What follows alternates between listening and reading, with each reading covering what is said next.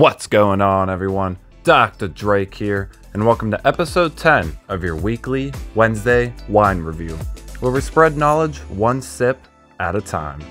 Before we start, make sure to give this video a like and hit that subscribe button and notification bell so you never miss your weekly Wednesday wine reviews.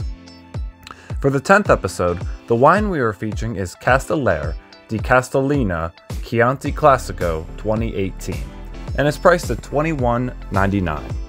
Chianti Classico is a zone inside of the Tuscany region of Italy.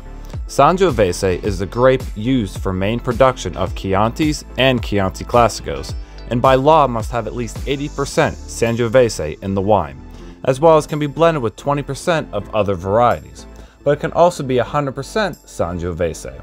So the winemaker is not required to blend, but it's nice to know they do have the flexibility if they choose. Chianti Classico is easily spotted by the black rooster, sometimes in the form of a sticker or printed on the back of the label.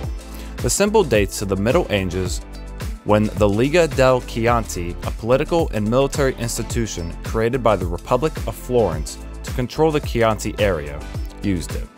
The backstory to the black rooster symbol makes a fascinating tale. This is why Chianti Classico has a black rooster on it. It has nothing to do with the quality of the wine.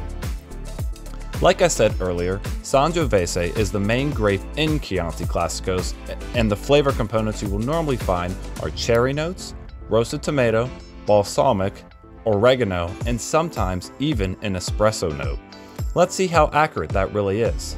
Let's get into this wine. The wine is a pale ruby red color.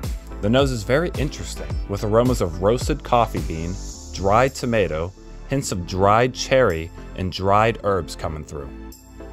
The palate brings those same dried fruits like cherry and tomato, then the mid palate brings firm tannins and leather, with an acidic finish that is really making my mouth pucker and eyes twitch.